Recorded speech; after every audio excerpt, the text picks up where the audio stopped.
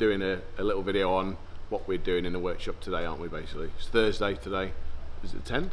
Yeah, it's the 10th, isn't it? So it's the 10th today. So today we've got, this is a guy who's in the American Forces, and this was imported over here, I don't know, 5-6 years ago. This is an S3 from America. It's going back to America now. So to comply with the rules and to be imported back in, it's had to be put back to stock.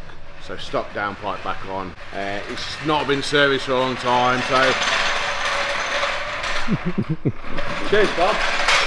Stand that. So basically, we're going to MOT it before it goes back. It's having 2 new rear tyres. So the full DSG service, Haldex service, pump clean. It's had engine service as well. The intake, it's got an APR intake which we've removed and put a stock intake back on just in case when it's been imported. I'm sure it'll be fine.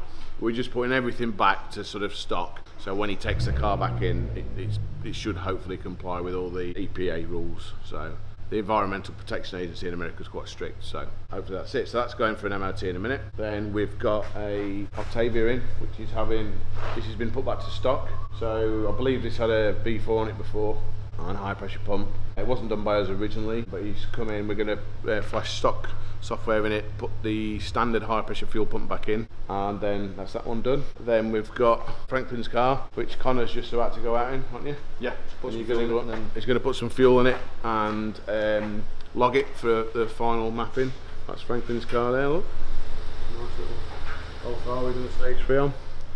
And then we have, what else we got to do? We've got Harvey's car for some bits. Yeah, a few others, but we'll come back to those in a minute.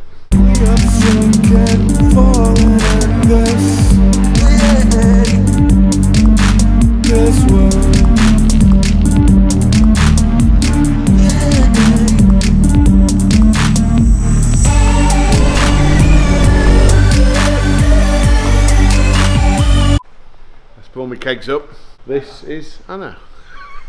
No, this is Seb's 340i stage 3 car we've done. So this has had the Wagner bigger radiator for the charge cooler system in the front, bigger charge pipe, full water meth system. It's got the Dynon carbon intake in there. It's got the bigger TU fuel pump in there, and the Turbo Technics hybrid turbo that we do for these cars. It's for the B58 engine. This one produces at the moment about 530 horsepower. We're going to turn it up though, so to probably about 580, 590 with the new tune we've got for the car. It's coming in about 2 weeks to have that done. But at the moment we've just done a service on it today and a check over to preempt before we do the tuning. And that's it.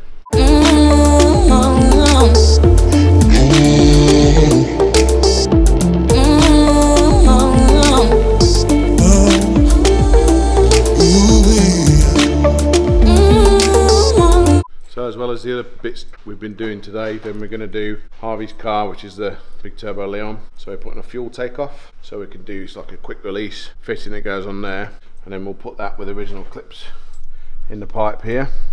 So if we want to change from normal fuel to E85 say, then we literally just, that pipe will be there.